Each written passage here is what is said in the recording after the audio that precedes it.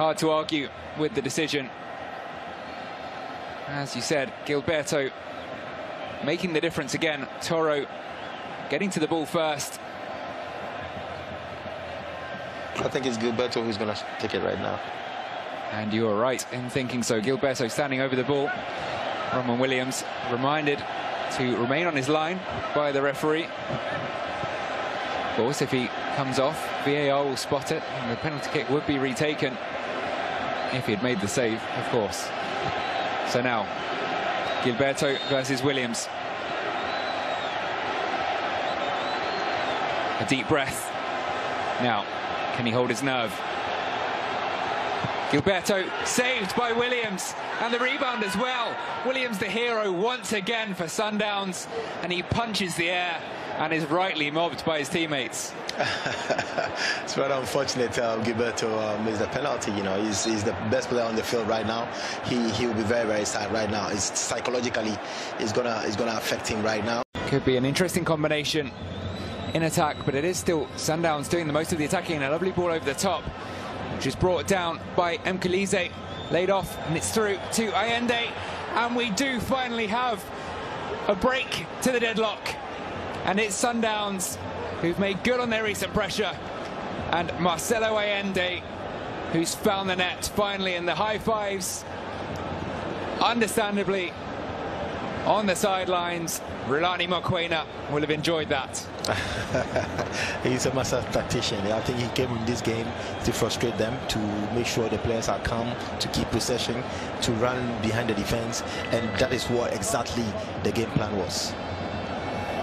Well, VAR will check that offside. I think he's just about in line. Should be okay.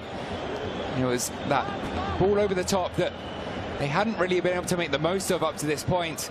It was brought down by Mkhize, Mendieta then picking out the right ball, and Marcelo Allende with the touch, and then firing into the top corner. Nothing Hugo Marquez could do. Been producing impressive performances recently, Allende, and now another one in the African Football League. Captain Chile at the 2015 FIFA Under-17 World Cup, and was team's top goal scorer. He was considered one of the top youth prospects in Chilean football. Made just the one cap so far, but this may be another demonstration of just what he can do on the big occasion. And the pause in proceedings whilst VAR check for offside. Nervous moments, but the goal confirmed, whilst also still threatening with a bit of fresh energy in attack. Then they'll be looking good for the remainder. And could this be the second? And it is one of those fresh legs, and rounding the keeper, and immediately Maseko finding the second as appeals from Hugo Marquez. Sundowns are still celebrating though. VAR will check it. Instant impact from Maseko.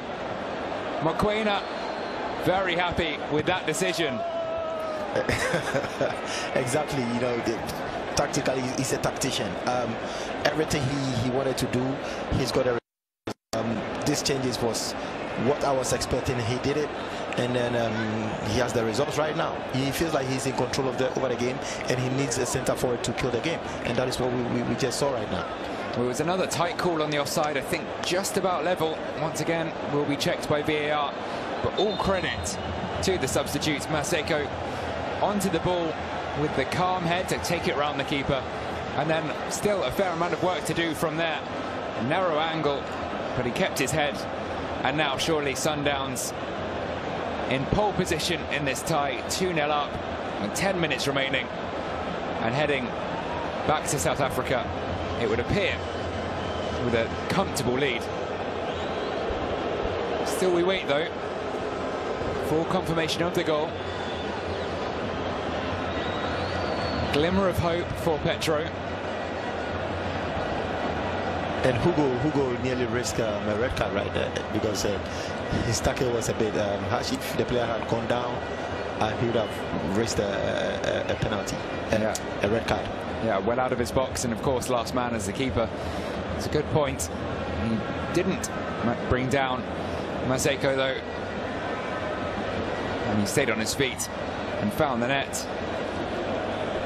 Patiently we wait for confirmation. There was another player who went into the book during the discussions after. Wait to see who that was, but look what it means to Ralani Mokoena. They had to wait in this game. They were patient. They rode the storm in the first half when Petro had the better of things. They had a scare, they survived it. And how different do you think things could be? Well, there's the confirmation, in case it wasn't clear. Made very clear by Mokwena's reaction. It is 2-0 to Sundowns.